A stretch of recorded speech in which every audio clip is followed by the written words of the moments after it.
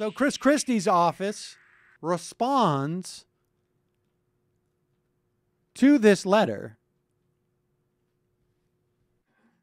in a memo sent from the governor's office. And in this memo, the administration portrays David Wildstein as a loose cannon who made moves that were not productive, and that he was tumultuous while working there. The memo listed 5 incidents as evidence to those assertions. And then it gets pretty funny. The first piece of evidence is that David Wildstein, who the governor barely knew in high school, apparently, as a 16-year-old kid, had sued over a school board election. No indication as to whether or not this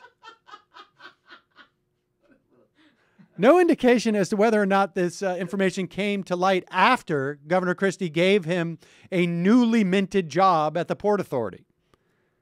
Also, that he had been, quote, publicly accused by his high school social studies teacher of deceptive behavior in high school.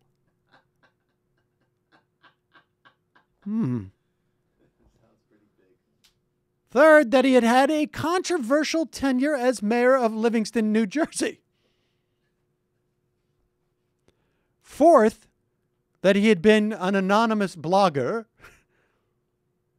All of this stuff, to my knowledge, was known to the Christie administration when Chris Christie handpicked him to be in a new job at the Port Authority, and that he had a strange habit of registering web addresses for other people's names without telling them.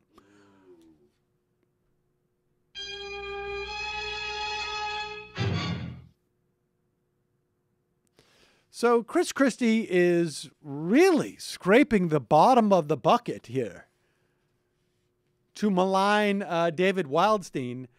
And I think he's doing a good job of maligning the guy, but not necessarily undercutting any of his stories as to what happened, particularly in light of the fact that we have a treasure trove of emails suggesting at least that one of Christie's 4 or 5 assistant deputy chief of staffs had given the green light for this whole thing.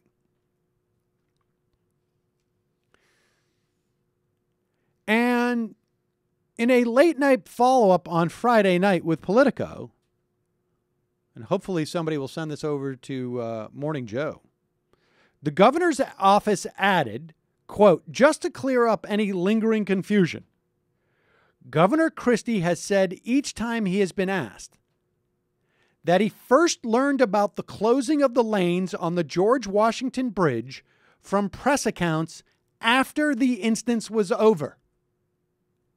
I think the Christie administration is so confused about what lie they're getting caught on that they now have just made it very clear that if David Wildstein can prove his assertion that the governor lied at the press conference, and then, of course, the next question is, why? There could have been children listening. In fact, my daughter said to me the other night, I can't remember if it was Friday night or what, because she's now wanting updates on the Christie thing. She said to me, it's true. And I didn't, and for the sake of her not being branded as a David Wildsteinite, I didn't directly attribute who that quote was made about when I tweeted this out the other night. But she said to me, and I think this is pretty close to a direct quote, it's going to be so awkward if the governor has to go to jail. Meanwhile, yesterday...